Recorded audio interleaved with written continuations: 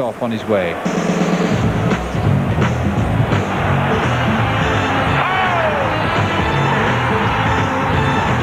dear. Goodness me. Problems there. Hey, look at that! Have you ever seen anything like that? And here comes Hurt. He's got some people on the pitch. They think it's all over. It is now.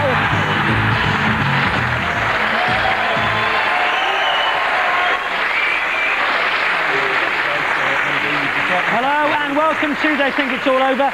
David is away doing his day job this week, but thankfully we found a replacement whose own day job leaves him free after lunch. Steve Davis.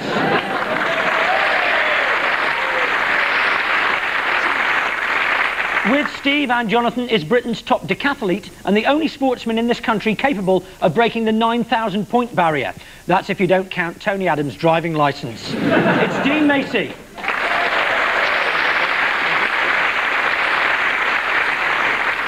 With Gary and Rory is an impressionist so dedicated that when he was researching Dwight York, he spent hours triggering the twin airbags on his Mondeo. John Coleshaw.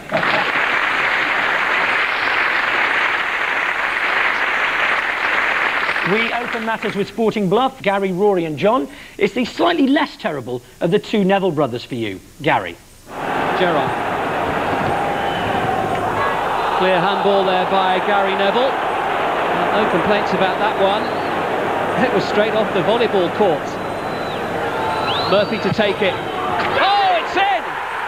What a costly error it proved to be for Manchester United. So what have you got to tell us about Gary Neville, Steve's team? Gary Neville has been appointed the celebratory face for Manchester's next Olympic bid. Gary Neville has been appointed Ambassador for Tourism in Malta. Gary Neville has been appointed a Eurovision judge. You do Manchester United players, you do Beckham, don't you? Yeah, it's quite easy to do David Beckham. You just sort of like, you know, keep your head still and like raise one eyebrow and like sound like Dick Emery. Oh, Dad, I got it wrong again. And he has modelled his new haircut on an idea he got watching his wife get out of the bath, hasn't he?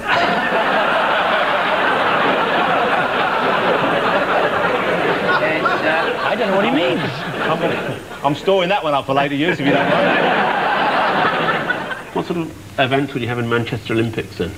Chassis burning, what else? I was dead happy to get the gold medal for being top and sorted. You can imagine some of the news headlines if, you know, the Olympics ever does come to Manchester. I'm Michael Burke. The entire Brazilian volleyball ladies team have tested positive for Dwight York.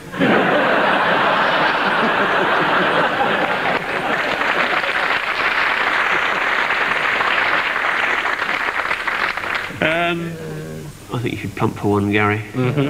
Eurovision. Eurovision, you think that Jonathan was telling the truth? Let's see if you're right. No. Steve, in fact, is completely accurate for once. Gary Neville has bizarrely been named as Honorary Ambassador for the Maltese Tourist Authority. The only person who didn't think this weird was Neville himself. I know of no other place in the world where football fans love Manchester United so much. Certainly not Manchester, anyway. Gary Neville was partly responsible for organising the wedding of David and Victoria Beckham. Everything was going fine until the last minute, when his brother Phil clumsily brought down the bride just inside the nave. Steve, Jonathan and Dean, your question is about Premiership new boys Fulham. Here they are demolishing Crystal Palace on their way to winning Division 1. Oh, a terrific ball there by Finnan. Boaforte! It's 2-0!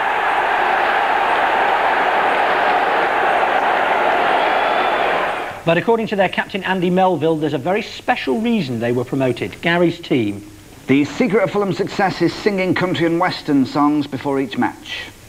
The secret of Fulham's success is that they have harnessed the power of the pyramids. The secret of Fulham's success is a glass of red wine before every game. Before we start, isn't it nice, ladies and gentlemen, to have Steve Davis back on the show? Isn't it lovely? Yeah. Always lovely. We've got Steve, one of the finest snooker players the country's ever produced. Steve, have you still got your first ever cue, may I ask you? Yes, I have. And we've got Dean, one of the finest decathletes. Have you still got your first decatheter? Whereabouts are you from, Steve? I'm from, well, originally I was from, I'm moved, but I'm now in the sort of Romford area. Well, not really. was classic. No, originally I was in hospital, but then we moved. Went home, and then I was in the bedroom for a bit, and then we moved again to the living room. Dean, whereabouts are you from? I'm from Canby. Canby. Cream of Essex. Canby Island. Yes. I'm not, that's not the heart of Essex, actually. It's where Canby Island is. Romford's where it's all at. OK, so let's have a look at the questions. Was that Michael Jackson there at Fulham? It was, actually, yes. He went as a guest of Mohammed Al Fayed. Is that him in his away skin?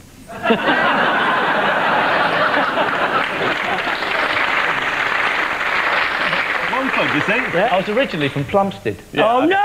I used to be called the Plumstead Potter. You know what, if I were you, I'd keep that quiet. Are they called the cottagers? Yeah. And is that not a gay pursuit of some renown? Cottaging. You're familiar with... Are you familiar with cottaging? Not obviously. No. Don't look at me. Saying the Plumstead Potter has never gone cottaging. Every now and then you'll read someone gets caught cottaging, aren't they? Yeah. OK. And they go to men's convenience, and they will go into the small cubicle, and there's sometimes often, I don't know, a gay handyman's been out and about with his Dremel or something, and they've carved a small hole, which I believe is called the glory hole. Is it like... Now, when I was a kid, the first time I saw it, I didn't know what it was. I was peeping through the other side. I almost lost the sight in that eye. My iris is still a bit wobbly. Is it flush? Is it flush? I did pop myself through once, just for a lark. There was no one there. I couldn't get back out. That's how tight it was. I had to wait for a friendly fireman to come down, who coincidentally was with a Red Indian and a New York cop. He threw a bucket of cold water at me. I could escape. That's the other thing. Mohammed Fayed. Egyptian?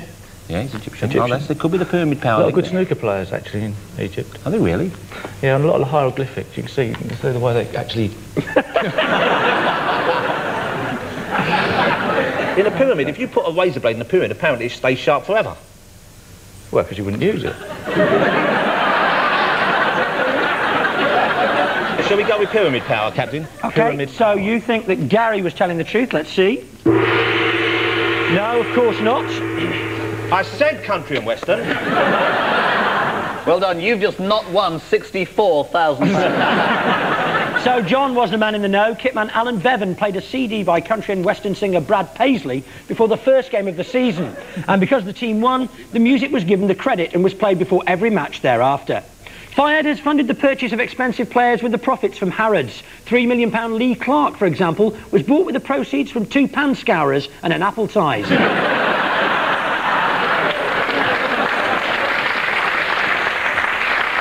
And at the end of all that, Steve's team have no points and Gary's team have no points.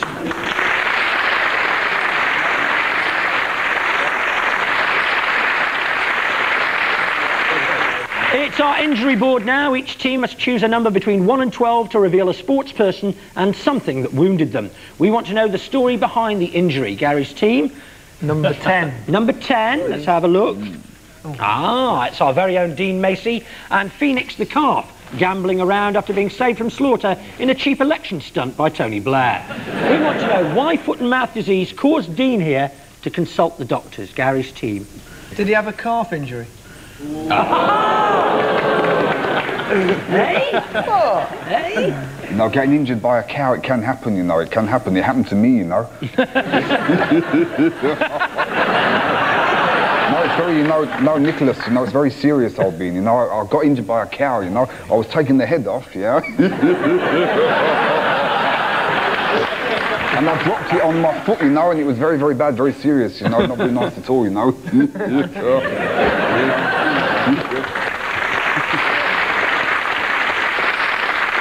Is it something to do with, did he have to train on roads because he couldn't train on country paths because they're all closed? Is the correct answer.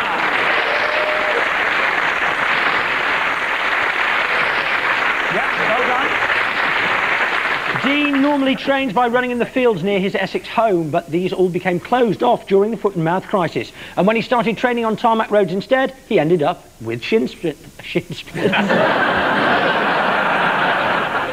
And when he started training on tarmac roads instead, I knew you'd do that.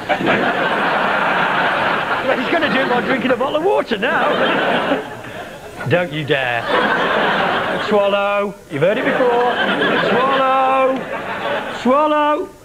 That's how he got match of the day.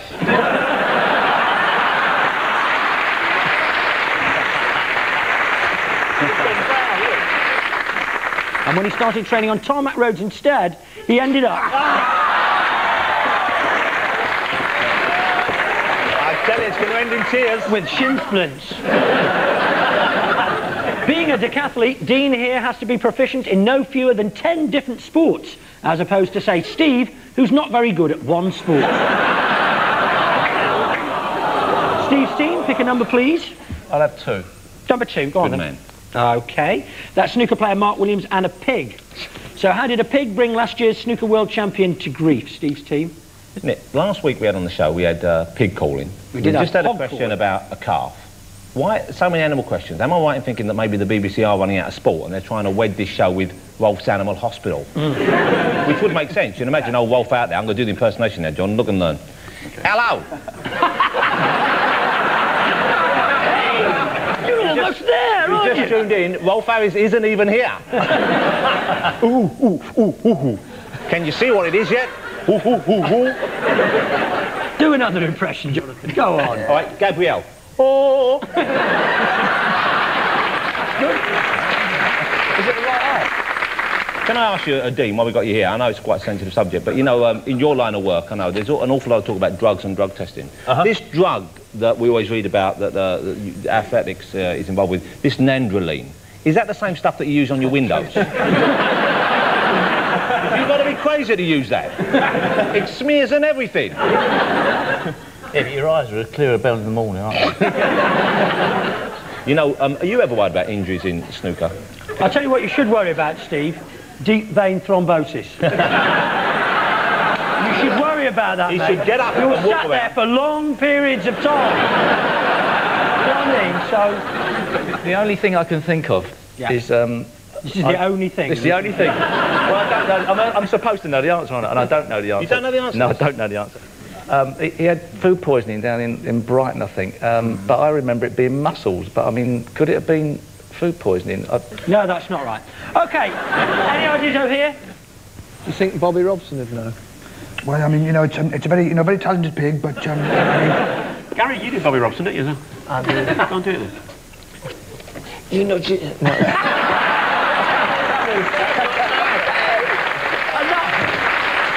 That also works as his Godfather impression as well. OK, so neither team have got it right. Mark Williams was, as you do, feeding a pig's ear to his pet Rottweiler when it decided to eat his hand instead. It's absolutely true. The bite meant that Williams couldn't hold his cue properly, and in his match against Steve Davis, he experienced a humiliating 13-2 victory.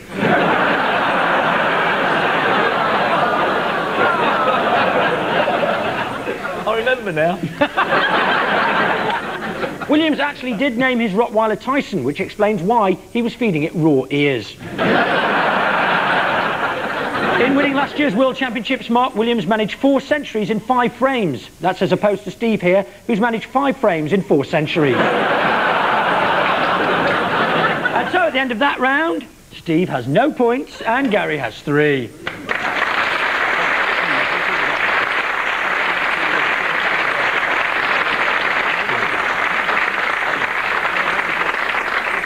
It's excuses time now. Gary's team, it's British boxing's best, in fact, only hope for you, Audley Harrison. Here he is making short work of his first pro fight against Michael Middleton. Oh, he's got him with the ribs and he's got him with the left. Middleton's in all sorts of trouble. It's all over in the first. OK, our question is this. Minutes before Audley's debut, why were there 3 boxers with gloves on, ready to fight? Gary's team. 3 boxers. 3 boxers. Were they forming an orderly queue? Oh baby, I'm prince, but I'm gonna be king. And oh baby, I could have beaten Audley's opponent, I'm telling you. Was that Gary? That was Gary. Well, you're sitting in the very seat that Chris Eubank sat in a few weeks ago. No, please, no. No, I'm sorry, one cannot engage with you. Please, no more, Eubank. No, please, no. Because, you know, listen, one is just a man. You know, please, well, should not be expected to be subjected to all of this negativity-ness. One of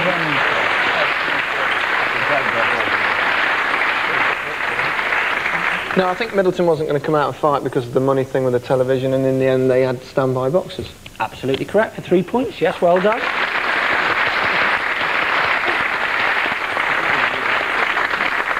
Right up until the last moment, 2 other boxers were ready to replace Middleton until a row about money was finally resolved. Harrison's management had forgotten to cross out a clause in Middleton's contract which granted him 20% of the TV money. And Middleton, who was supposed to be paid $3.5 grand, ended up taking home 10 times that for 165 seconds work.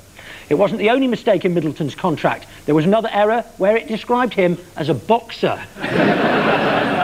Audley studied at Brunel University, where he wrote a 15,000-word dissertation on the social perspective of boxing. His main thesis was that if you don't give me an A, I'll beat the shit out of you. Actually, John, what do you think of Nick as a presenter? Hello, I'm Nick Hancock. Every joke told the same way. Start on a high inflection, pause, and then go down to deliver the punchline.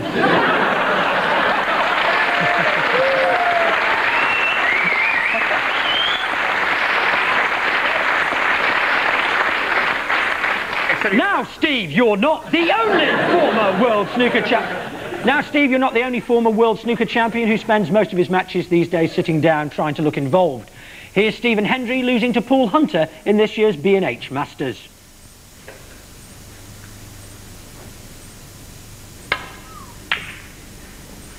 Where's the cue ball going? Foul. Paul Hunter 4. After that defeat, Stephen Hendry's coach finally realised the reason why he is playing so poorly. But what is it, Steve's team? Do you watch snooker, Dean, ever? Yeah, when I feel like it. Yeah? I have to be in the mood. And what sort of mood is that? Like comatose? It's not as big as it was, is it? It's not as big snooker as it was. Well, I don't know. It's fairly big, but no, it's not. That's what I like about Steve. You always get a pippy comeback. Maybe you're spending too much time on the yellows rather than the important black. Mm-hmm. Is it because... Yeah. His coach thinks he's got a crappy cue? It's a correct answer for 3 points. I said he was a man. He said he was a man. The reason, according to coach Frank Callan, is that Hendry is still using a child snooker cue. He said Stephen's playing with the worst cue in the game. He got it when he was 12. Bizarrely, a few years back, Stephen Hendry's cue was actually kidnapped and then returned equally mysteriously. Police took the whole thing seriously as they thought it might be a dry run for kidnapping Posh Spice. And at the end of that round, Steve's team have 3 points and Gary's team have 6.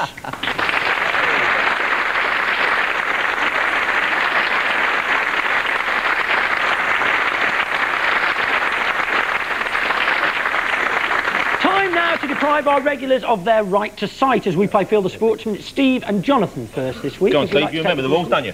Don't forget to take your blindfold with you, Steve. Oh, this is a new experience. Yes, standing up and walking to the middle.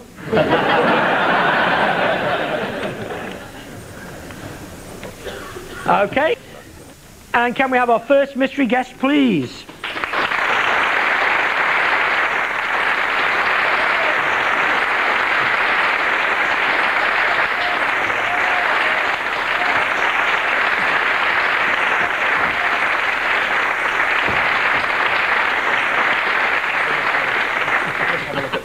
OK. You can begin your grappling now.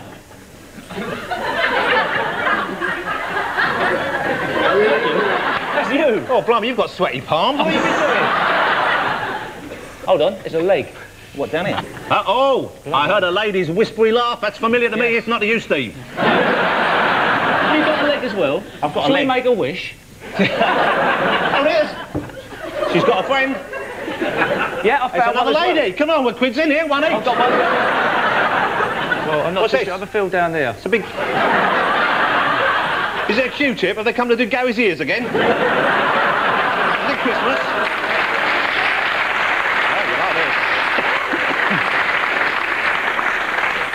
I remember this. You know, I tell you what.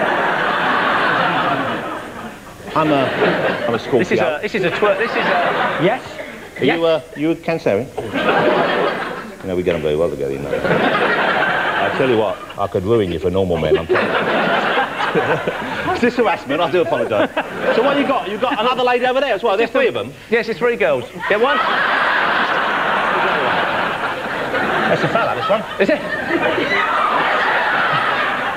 I think so. Hey, what's that? What's that?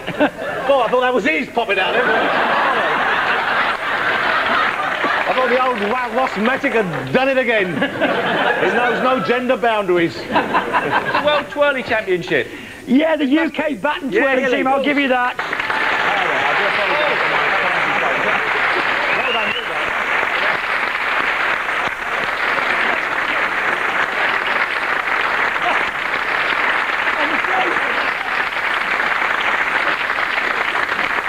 Okay, well done. Gary and Rory, if you could take your places, please. I enjoyed that. I didn't. That's like a big night out for me. I had the geezer. Not for the first time, Steve. Blindfolds on, and can we have our second mystery guest, please?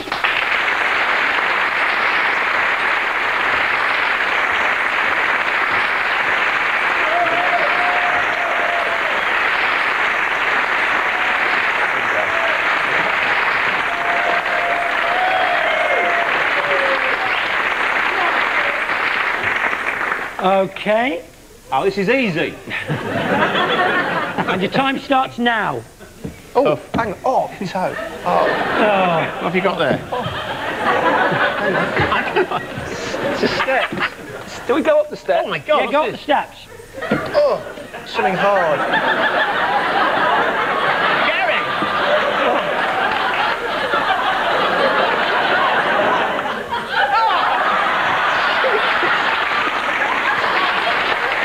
I think we've climbed onto the studio.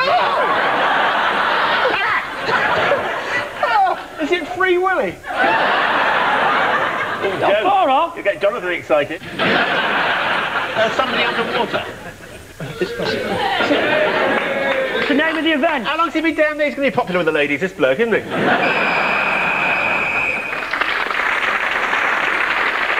League of the free diving champion. Well done, mate. God, man.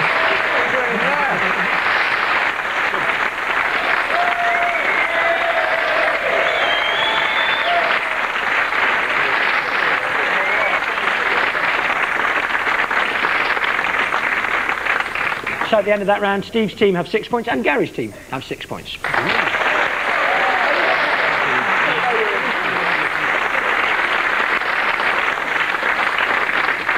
We end the show as usual with the name game. The leaders goes first, which is neither team, so alphabetically it's going to be Gary's team. Pass those on to Rory, please. As many names as you can get in 90 seconds. Starting now. Fulham owner. Hasn't got a British passport. Very good indeed. Phil and Gary's dad has the same name as he has surname. Neville. Neville. Neville. Neville. Neville. Neville. Yeah, yeah, any of those will do, yeah. I'll do an impression of this one for you. Hey, tell you what, Gary. Okay, Des there. That's very good. You see, awesome, Ben. You got it straight away. He's on Big Break, and his surname is a star sign. John Virgo. Very good. What are you doing? Steve Davis should probably play the black, something like this. We're running out of time. Oh, yeah, his first name is a posh word for biting, as in biting satire or sarcasm. From the Latin, mordere, to bite. Mordant. Mordant, very good. Oh. And the second name is, he's good, eh? Gary's been dummed up for this show. Second is Barbie is one. It's a toy. Doll. Very good indeed. This is a Japanese midfielder, I think, is coming to Arsenal. I hope he comes to Arsenal. Yeah, first name? Hidetoshi. Yeah, very good. Yeah. Now, what do you do with your car, Gary? Clean it. Yeah. Oh, yeah. What do you do before you clean it? Before you clean it, you have to make it stationary, don't you? Park it. Okay. Second name is, you know, he used to play piano for Squeeze. He has late night with... Jules Holland. Yeah, with that Jules Holland. Jules. Yeah, very good. And the last one, news at 10. Bong. Oh! Trevor McDonald. Yeah, no, Bong will do, yeah.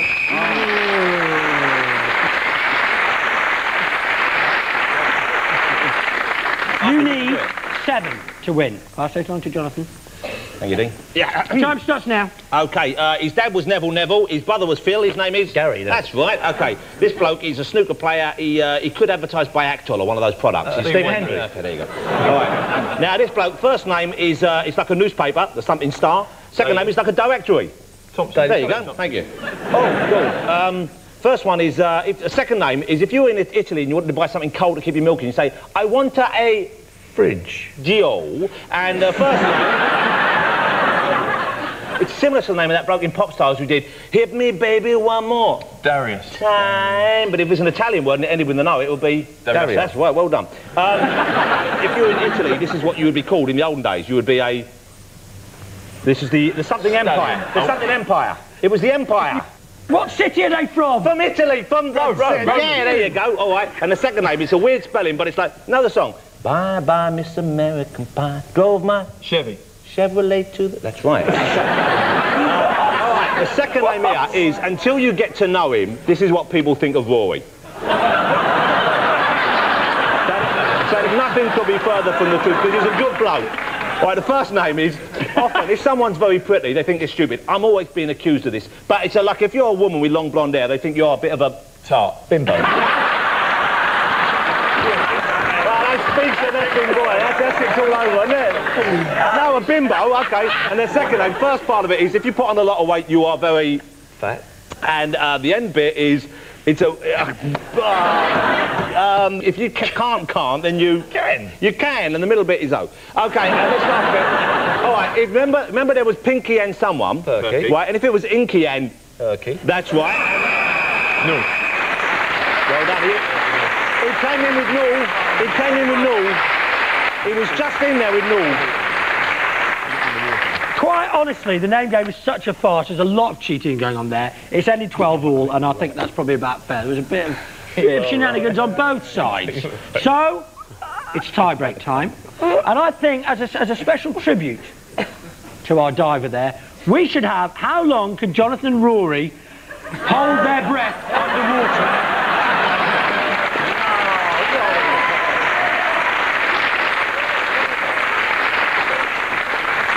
Steady. What now? Steady. Hold up. Go! Go! Breathe out slowly. Come on now, you can do it. Don't lift your head up. You can do it. Keep it as long as you can, we want to win. Stay in there.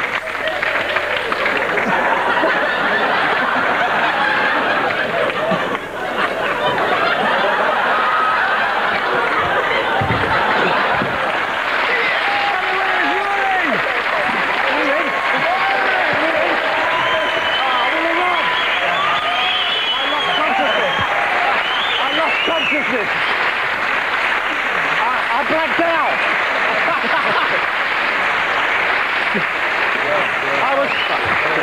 You know where I'm going now.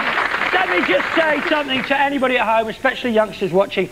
It's not a good idea to put someone's face in a bowl of water unless it's Jonathan Ross.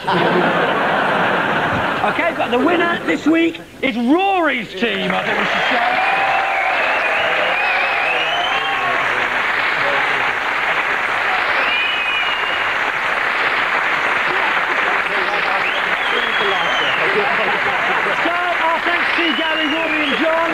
Steve, Jonathan and Dean, we're all off to give the whole of Battersea Dogs Home a slap-up feed using one of Gary's ears. My name's Nick Hancock. They think it's all over. It is now.